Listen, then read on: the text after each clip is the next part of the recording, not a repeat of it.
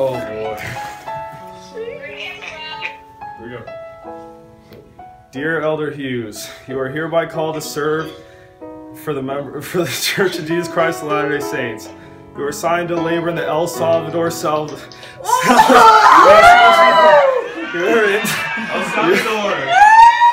You are anticipating that you'll serve for 24 months. You shall report to the Guatemala Training Center. You will preach the gospel in the Spanish language. You will be leaving on Wednesday, July 13th. But it's a simple thing he asks, a worthy heart and willing hands. He says if I'll make the choice, he'll help me find my voice. He calls me to serve and I cannot fail him. The one who has given me all that I have. I place my trust in him alone. He knows the yearnings of my soul. Because he believes in me, I will go willingly. How can I keep this gift to myself when I can live somebody else?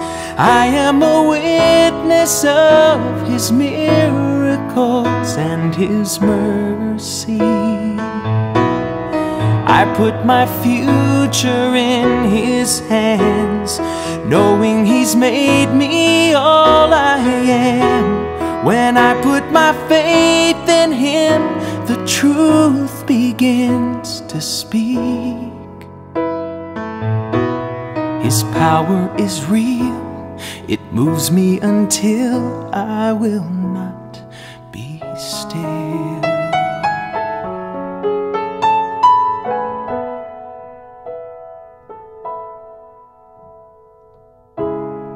Lifting the hands that hang down in sorrow,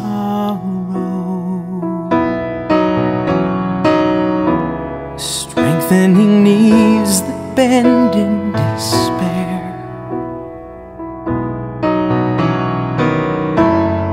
reaching the hopeless hearts who do not know his love, seeing their lives begin to change.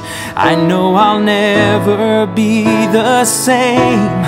How can I keep this gift to myself when I can live somebody else?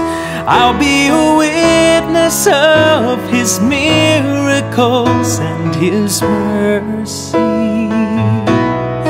I put my future in his hands, knowing he's made me all I am. I put my faith in him and truth begins to speak. His power is real. It moves me until I will not be still. His power is real. I trust in his will.